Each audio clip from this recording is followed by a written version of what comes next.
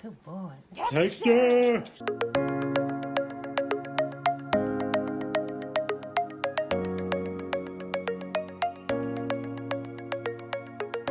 It's me in a museum. It's Museum Dog. Welcome to the new Bedford Art Museum artworks. Oh, what's that? Oh, hey. Hey, Museum Dog. It's me, Creative Canine. Thought I'd just reach out to you on this video chat. It's been a long time since we've been able to see each other. You're telling me? I miss you, buddy. How about we look at some art in the museum?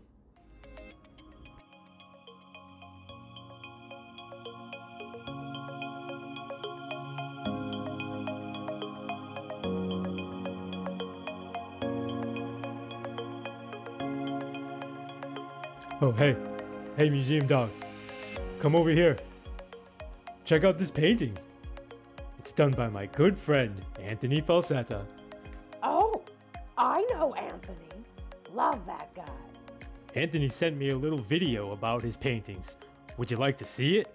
You bet I do. Hi, my name is Anthony Falcetta, and I'm one of the artists from Excavations Layers of Meaning at the New Bedford Art Museum.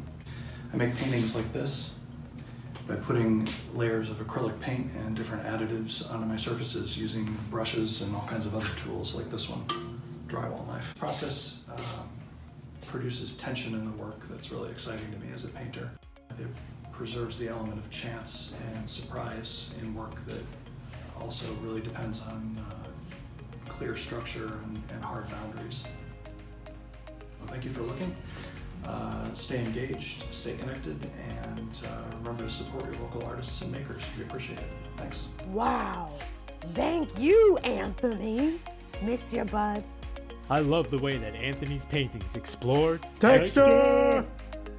Wait a second.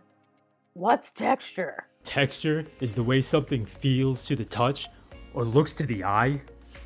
My favorite texture is rough.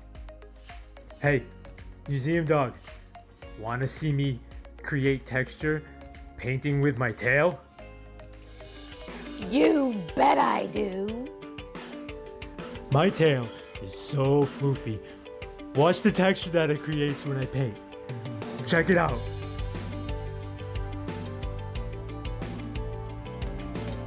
That looked like so much fun. I think we should all try it at home. What do you say, Cece? That's the Creative Canine. I love it when we get creative. Let's go give it a try. Post what you make on Instagram. Visit our webpage to download free Museum Dog activities. How would you describe the texture that you created? Did you use lines? Dots? Is it smooth? Or rough? Catch ya on the flippity flip.